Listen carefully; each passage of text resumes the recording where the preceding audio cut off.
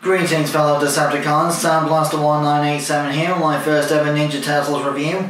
Today I'll be looking at the loyal subject BST AXN, which I can only assume means Best Action, assortment, Raphael.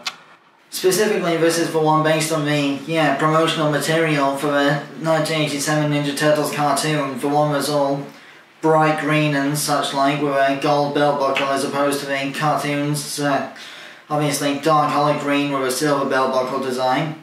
So, as you can see, Raphael is very faithfully represented here, complete with his red bandana and cartoon accurate red wrist, elbow and knee pads.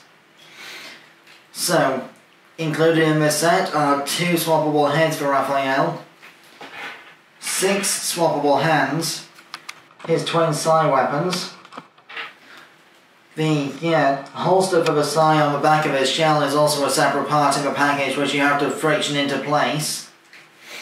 You also get a shuriken throwing star and a scorpion from Mortal Kombat style throwing kunai rope spear minus the rope. Just in case you want Shredder to get over here.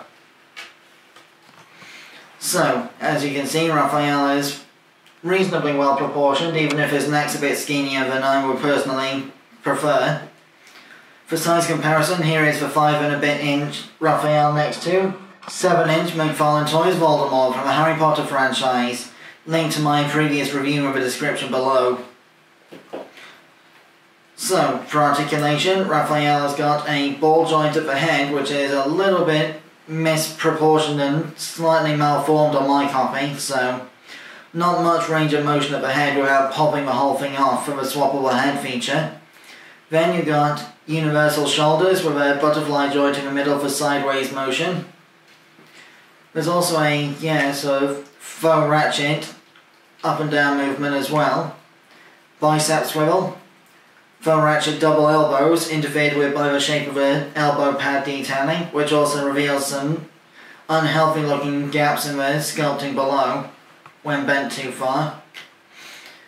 Then you've got more or less ball jointed wrists for the, universal hinges at least for expressive hand movement. And all you have to do to swap the hands is just gently pull them out of the socket and then pop back in the one you want to replace it with.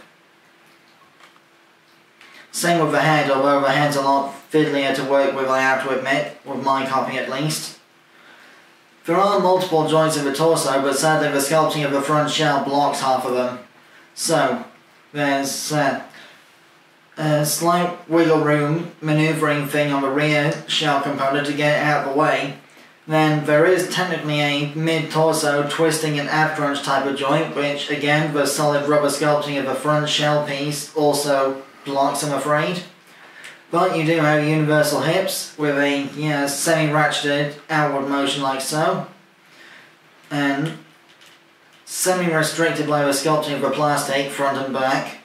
Then you got a thigh swivel cut, a loose hinged double joint on the knee, and universal or thereabouts ankle joints. No toe hinge like the McFarlane figures have, but that's to be expected of a smaller scale. And once you've taken the sai out of Raphael's hands, be extremely careful yanking them out because they're extremely soft rubbery, could easily tear in half if you're not careful.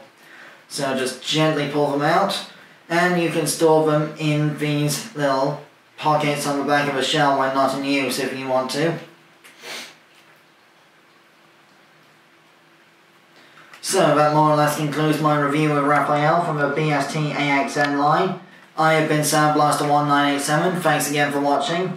My next review will be the Ben K icon from Kamen Rider Ghost, followed after that by the Spider Lantern Ghost gadget in a separate video. Till then, till all are one. Turtle power!